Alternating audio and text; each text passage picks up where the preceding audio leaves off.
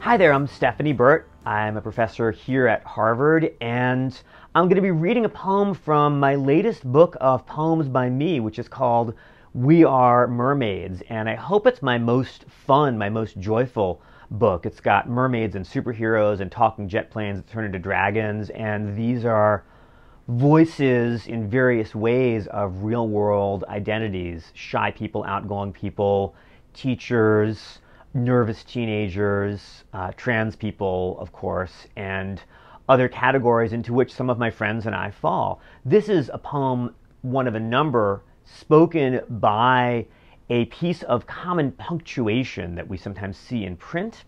And each kind of punctuation in the book that speaks a poem is a different flavor or variety of queer and trans people. And this is a poem spoken by quotation marks. And so the poem is called Quotation Marks, and these are people like me.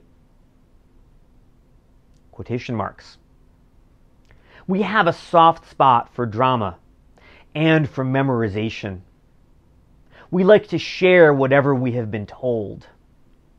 We liken ourselves to tadpoles, to works in progress, to fishhooks, to earbuds, to loquacious teens, and to their vintage princess phones.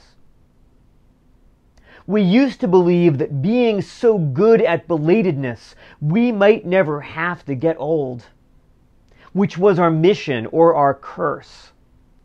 Though our true age is unclear, we have had equivalents in nearly every civilization, both in our efforts at sarcasm and our attempts at protests.